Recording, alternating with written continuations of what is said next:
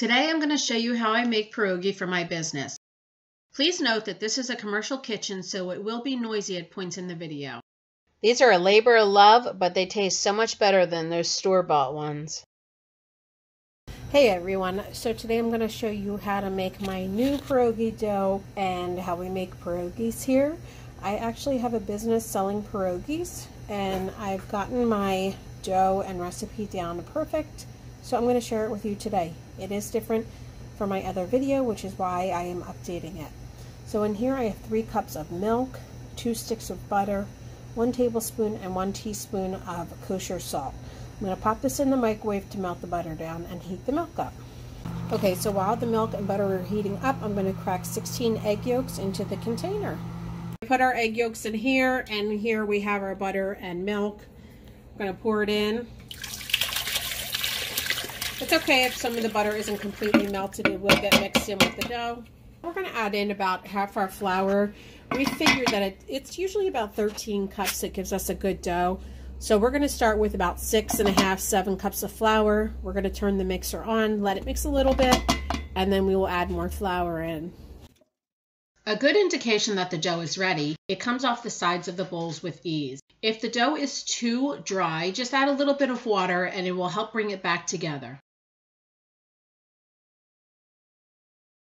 The dough's done, so I just have some plastic wrap here. We're going to spray it with some oil. This is just veggie spray. And we're going to put our dough on here. Be sure to let your dough rest at least 15 minutes to help the glutens relax. I cut my dough into 4 pieces so I can work with 1 piece at a time.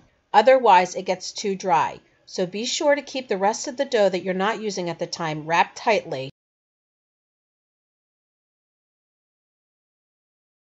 We make the potatoes ahead of time so they have time to cool before making the pierogi. We use a 1.5 tablespoon scoop to put our potatoes in our pierogi.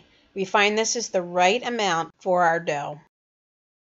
We scoop it and run it alongside to create a flat edge on the bottom. You can find the recipe for our mashed potatoes in the description below.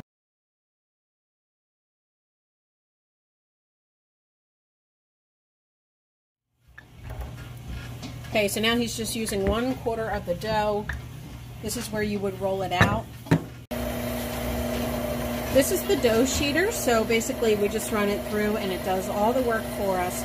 We have hand rolled thousands of pierogies and we finally invested in the roller, which saves a lot of time and it also yields a lot of product. So he's just thinning it down a little bit to fit it through the roller.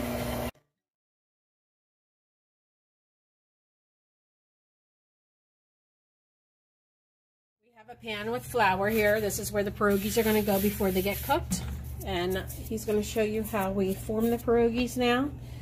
You have a dish of water and you just go around and then you fold it, pinch it in the center, and then you go around the edges and work your way around the other side.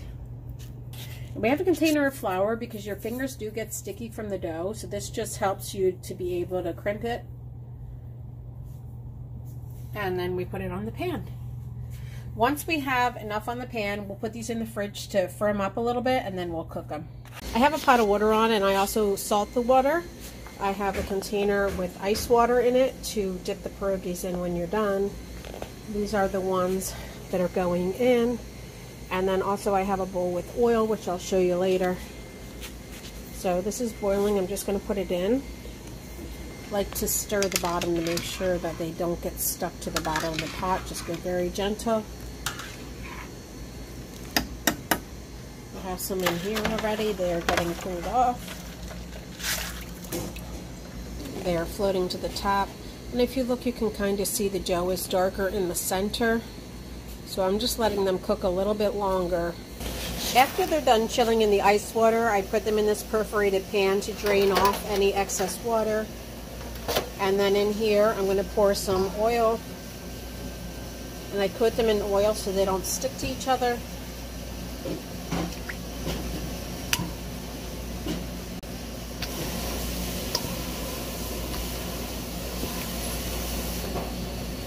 Now normally we portion these in dozen packages, but because I'm offering these for a function. I'm just laying them in bulk in a pan. I'll show you that. Okay, these are all coated, so I'm just going to put them in the pan here. And I just like to organize them so they're not on top of each other. You don't want them sticking together.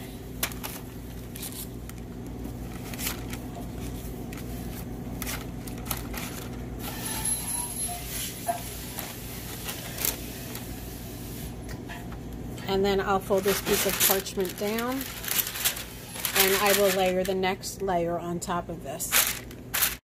And this is where you do a pierogi high five for a job well done.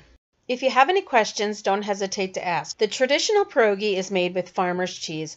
However, I use cream cheese in mine because it's less expensive and my customers love it. So I say just use whatever you like and go with it. I hope you found this video helpful. I'd love if you gave me a thumbs up. Have a great day.